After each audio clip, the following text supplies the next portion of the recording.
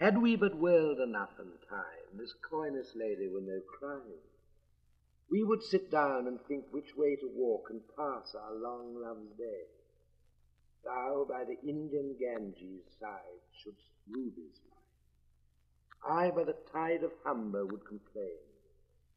I would love you 10 years before the flood, and you should, if you please, refuse till the conversion of the Jews. My vegetable love should grow vaster than empire, and more slow.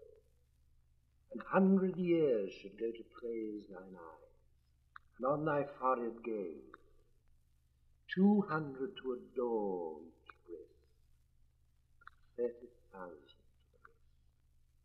An age at least at every part, and the last age should show your heart. Lady, you deserve this state, nor would I love at lower rate. At my back I always hear Time's winged chariot hurrying near, and yonder all before us lie deserts of vast eternity.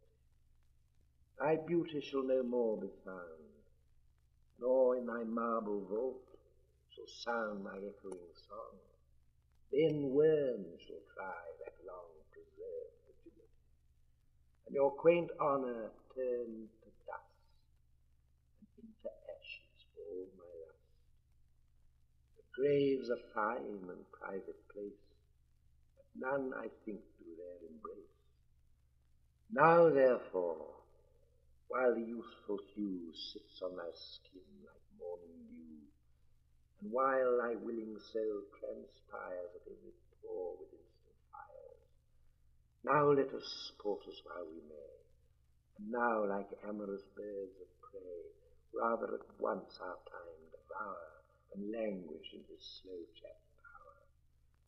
Let us roll all our strength and all our sweetness up into one ball, and tear our pleasures with rough strife through the iron gates of life. Thus, though we cannot make our sun stand still, yet we will make